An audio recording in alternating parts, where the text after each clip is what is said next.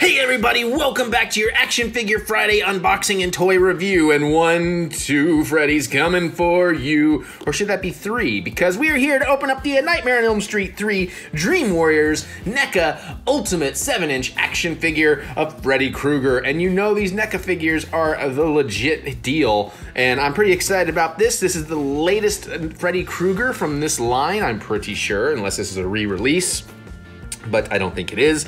And the box art is always fantastic because it looks like those vintage movie posters, but the figure is even cooler. So let's open up the window box and take a quick little look. We get this nice art piece here. I do love the photo work they do and the lighting they do for it, and I really need to probably get the boiler room accessory because that would make for some great backdrops. And now obviously he's gonna come with some cool stuff. He's got one head, just one head? Well, I mean technically 2 heads. Couple of glove variants, including the finger syringes, which is great. Little Puppet Freddy, removable hat, chest with the souls, and the little house, which we already have one of these. Mine lights up. I don't know if this one will, but we will find out. So, pretty excited to open this. I do have the Nightmare on Elm Street 1 and 2 NECA figures, which we'll eventually open on the channel, but I figured since this one is still relatively new, we would take a look at this first. This is also one of the few toys that I do tend to keep the boxes because I think the boxes look really nice, though I did only find one at the time, and I mean, it has some damage, and that's kind of a bummer, but that's fine. So let's get in here, and let's see what we're gonna get from NECA and Real Toys. Aha, I always like to go in from the bottom because it's a little bit easier to hide any problems if you have them opening them. And we pull it out. Ba-ba-da-dum. Nothing else in the box. And all right. This is gonna be pretty tight. So I do have some of the Jason figures. I like that I even got the Angela from Night of the Demons, which is in scale. Okay, so I see how that's gonna work. Let me get everything out of here, and then of course we'll take a close-up look at all of it, and we'll check the articulation and all that kind of stuff up close and in detail. Ah, I like that. It's not just one, it's not like just scotch taped over. There's actually a plastic piece that helps hold all that in place. Oh, that's weird. Oh, that's cool. We'll talk about that in a minute. Hopefully I don't forget. Let me get the hands out. All right, put that back over, tape it back down for now. Oh, a twist tie. That's unusual. Shut up, Echo. Just kidding, you're fine.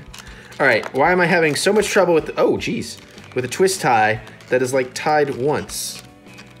There we go, I think. Yeah, okay. Man, that's weird that stuff is just, the rubber plastic on that just totally just stripped off on me. All right, Freddy. He's been slashing it in the box. He's bored.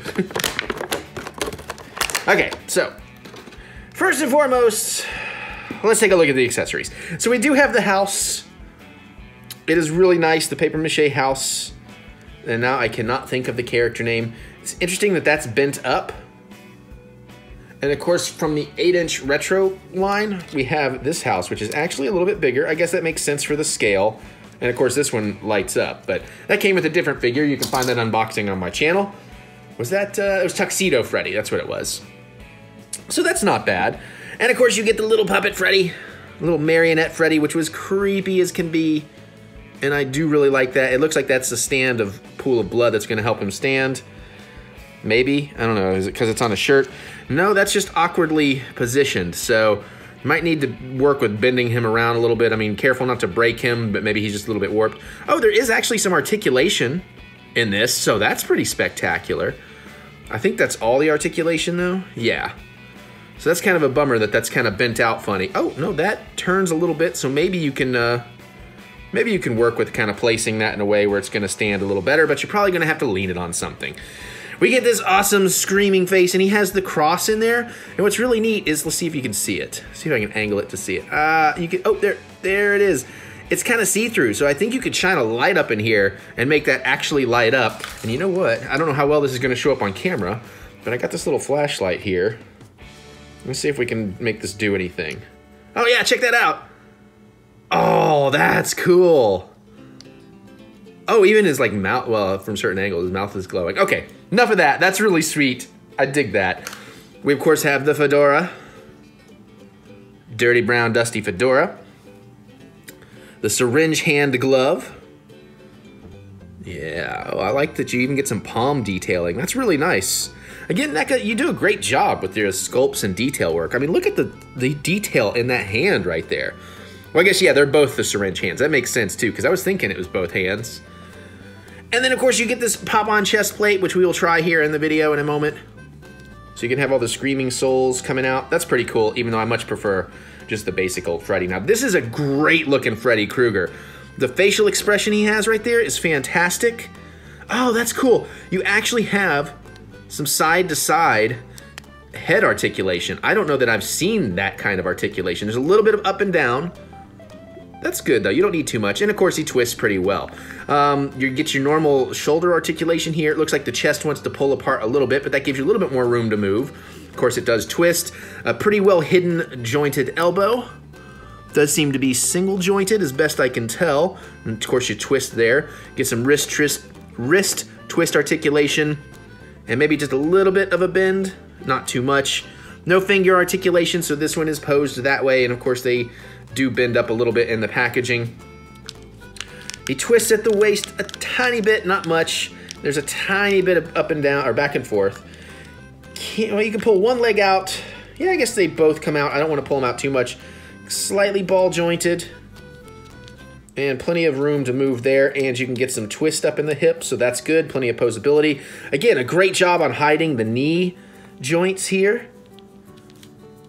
And then we have the foot, which doesn't have a lot of articulation. And that's mostly because the pant cuff seems to be blocking it.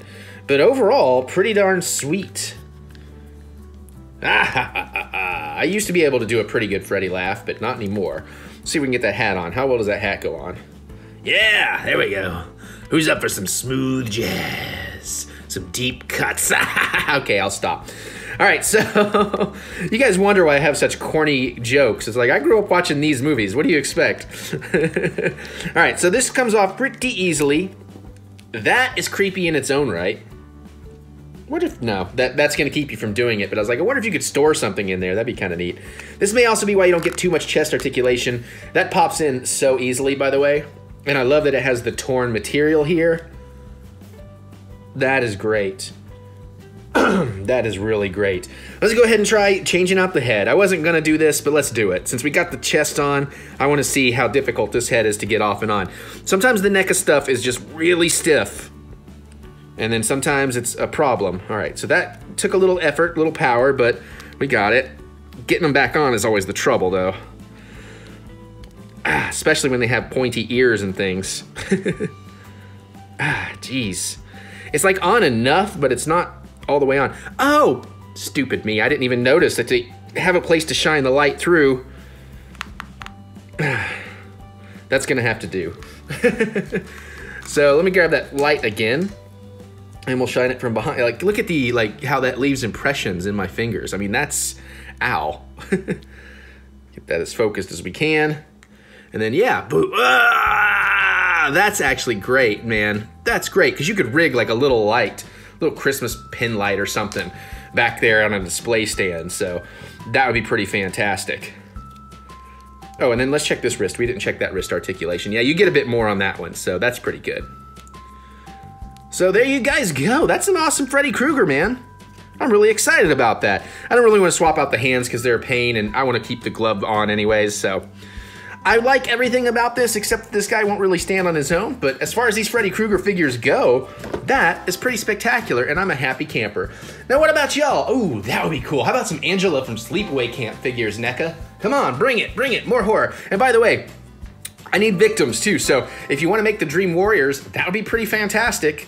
Especially, I mean, you could do like comic variants where, or like Comic-Con variants where, you know, you have them as their actual Dream Warrior characters, and then versus their regular looking characters in the group or whatever.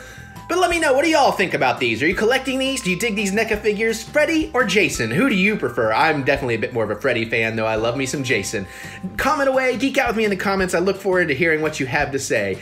Also, you can click that thumbs up button, give me the good old thumb of encouragement, as I do love to be encouraged. And I guess I'm gonna get out of here so I can go open up some more stuff and have some sweet dreams. And I'll see you all later.